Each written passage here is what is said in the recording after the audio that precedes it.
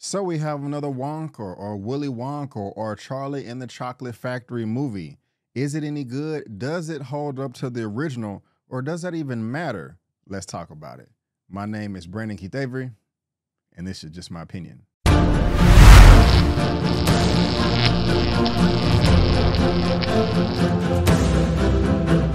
Hey, what's going on, everyone, and welcome back to another episode of Just My Opinion for my Wonka review. And if this is your first time finding me and you happen to like this video, please give me a thumbs up and consider subscribing. All right, now that we're talking about Wonka, I was looking forward to this film, and just like everybody else, I love the original film Willy Wonka and the Chocolate Factory that came out in 1971. One of my favorite movies of all time, and rest in peace, Gene Wilder, rest in peace. Now, I did not see the Johnny Depp Willy Wonka movie that came out a number of years ago, directed by Tim Burton, I believe. If you have seen that film, let me know in the comments section. But if I have to be honest, when it comes to this new film right here, starring Mr. Timothy Chalamet, I didn't get excited just when I originally saw the trailers. I was like, okay, we're getting another Wonka movie. It could be good, it could be bad, but I just didn't really care too much until right before I saw the film. Now, this film is being directed by Mr. Paul King, and this is what the gentleman looks like right here. And if we scroll down and look at his filmography, he did Outsiders, Space Force, which is two TV series, which I have not seen. However, he did Paddington 1 and 2 that came out in 2014 and 17. Now, let me make the screen a bit bigger for what I'm about to say. Guys, this is no exaggeration. This is no hyperbole whatsoever. Paddington 1 and 2 are literally two of the best movies I've ever seen in my entire life. They make it on some of my favorite movies of all time and the best movies of all time. I am serious. And I went into those movies originally in 2014 blind, not knowing what I was going to get. But man, I remember the first 5 minutes after I was watching the first Paddington, I was like, man, this film is great. I'm having so much fun. And it is getting better and better and better and better and better. Yes, Paddington, the film, is about the little bear. These films are amazing. If you have not seen them, put them on the list. There is going to be a Paddington 3 coming out next year, the year after that, or pretty soon. And this is a true contender for one of the best trilogies of all time. And I know you're saying to yourself, B, what the hell are you talking about? A little childish movie about a stuffed bear that comes to life? Yes, I am dead ass serious. Real talk. This is up there with the first 3 Toy Story films. This is up there with the Lord of the Rings trilogy. This is up there with the original Star Wars trilogy. And there's maybe another trilogy in there too, if you want to consider the best of. Also, the Spider-Verse films, 1 and 2, and hopefully part 3 can come through and deliver as well. But guys, Paddington 1 and 2 is off the damn chain. I am not lying to you. So I'm really glad to see that Mr. Paul King is responsible for these films because he's a hell of a director. He is a hell of a director. But like I was saying, my expectations for this Wonka movie were mid to mild. There were a few stars in this film that we're going to be talking about when I get into the review that popped up that I do like and I am a fan of, but I just can't say that I was super duper excited. They were mild to mid. So before I get into all the nitty gritty, before I talk about all my likes and dislikes, let me tell you exactly what this Wonka movie is all about. With dreams of opening a shop in a city renowned for its chocolate, a young and poor Willy Wonka discovers that the industry is run by a cartel of greedy chocolatiers. All right, guys, the first thing I want to talk about in this review is that this film is a mood booster. If you were having a bad or crappy day, by the time you walk out of this film, you're going to be having a good day. If you was going in having a good day, by the time you walk out, you're going to be having a great day.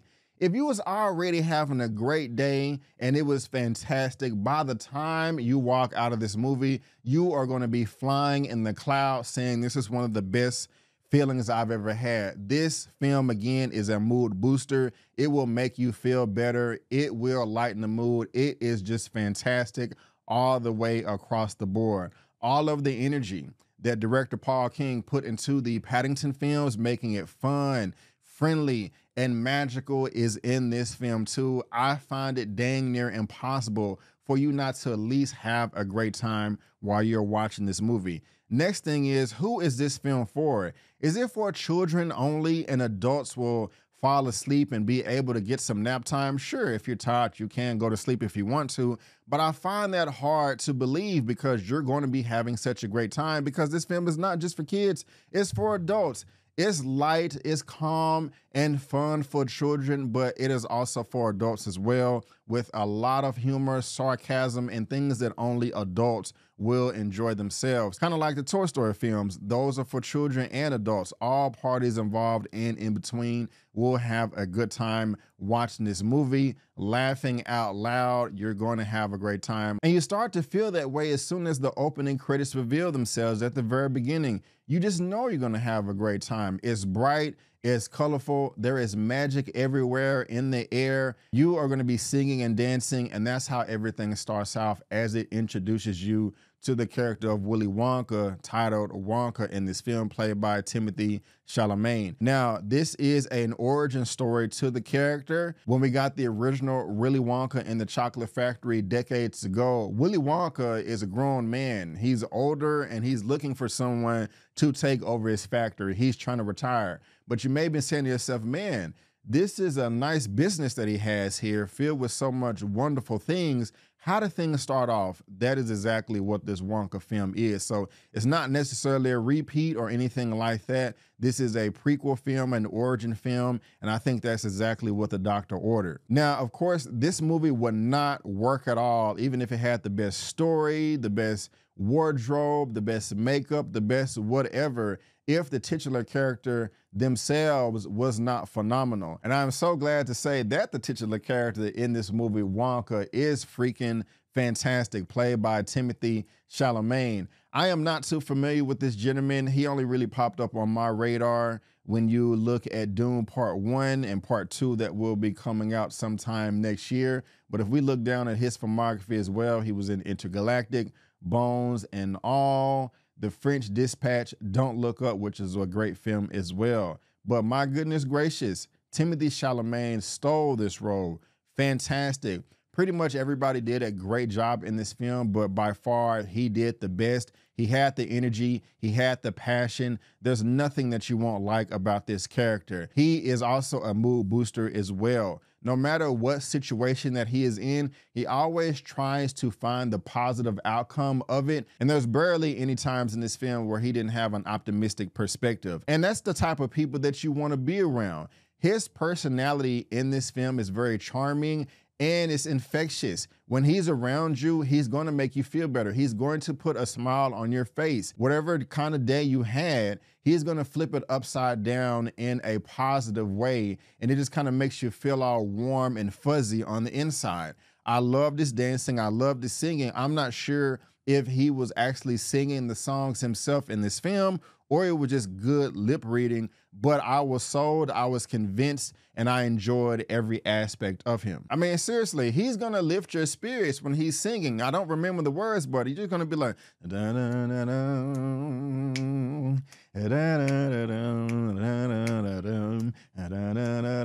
that's how I was in this movie, seriously, going back and forth in my seat. I was doing exactly that other than snapping my fingers because I didn't want to annoy the people around me, but it was just those good feeling vibes that came from his character, and I soaked it all up when I was watching this film. And guys, he is not the only standout in this film. I don't know who this young lady is right here by the name of Kayla Lane, but oh my gosh, she was dang near just as good as him. She was adorable, she was sweet. My goodness gracious, I loved everything about this young lady. I don't know what it was about her. I don't know exactly how old she is, but she was just freaking adorable, sweet, and she was also very resourceful when opportunities presented themselves. She kind of had a crappy life, but still tried to look at the bright side of things, and you can do nothing but respect that. Again, she was very resourceful, always trying to lend a helping hand or try to solve a problem as well. The way that she communicated was a breath of fresh air too, and she was very mature for her age as well. I don't know how old her character was, but she was very mature and had a positive outlook on life and her head on her shoulders the correct way.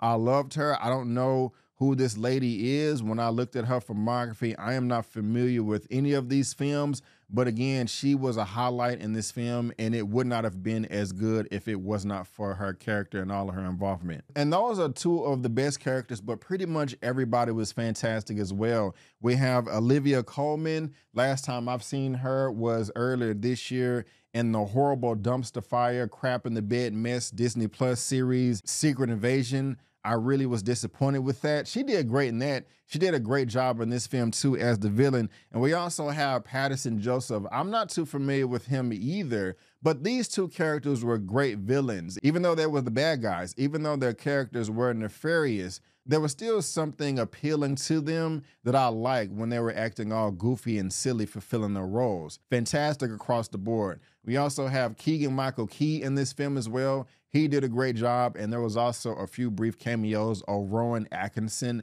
aka Mr. Bean. Man, I still have those VHS tapes.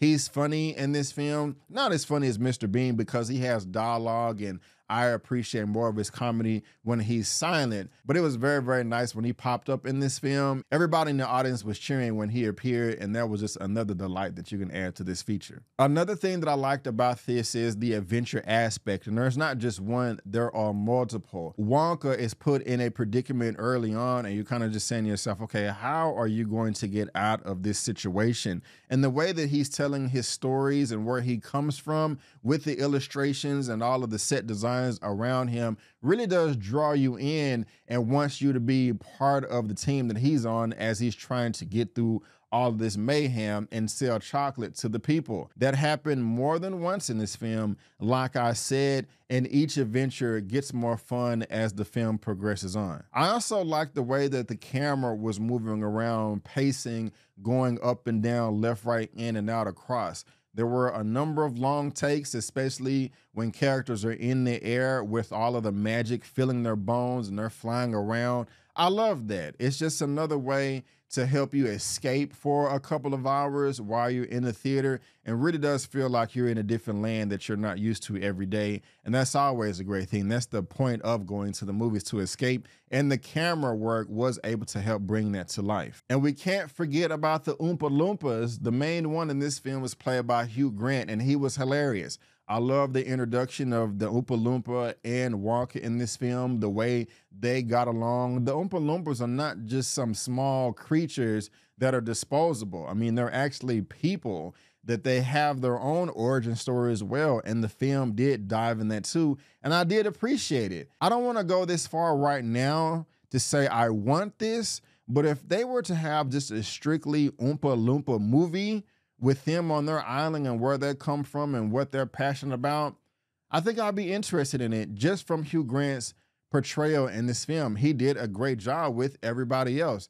Everybody did a fantastic job in this film, from the main characters, the secondary characters, to the extras, to everyone. Everybody put all of their energy into this, and you can tell easily while you're watching this. It's fun, it's friendly, it's smart, it's cute, it's energetic, and it is also uplifting. This film will motivate you to never give up if you have something that you're passionate about and you want to achieve a goal. That is one of the main plot points in this movie, to where you're driven and you're passionate about something, to go after it and not give up, and always look at the brighter side of things. Always look at things as the glass is half full. I took a lot away from this film, and I loved it. There's really nothing to complain about at all. Even going back to the main character, Wonka, there was barely anything that could bring his spirits down, other than literally the world around him coming down, falling, crashing, and burning. He always had a positive outlook on life,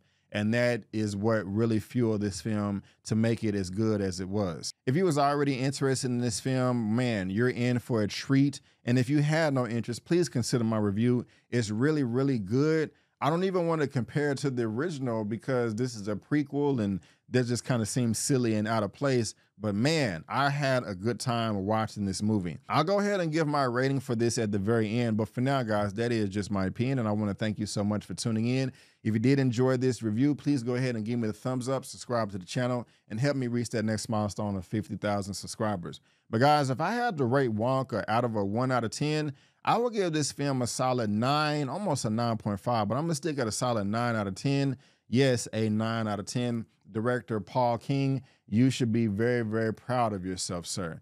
But guys, again, I just want to thank you so much for tuning in. And before you go, don't forget that my name is Brandon Keith Avery, and that's just my opinion. Peace.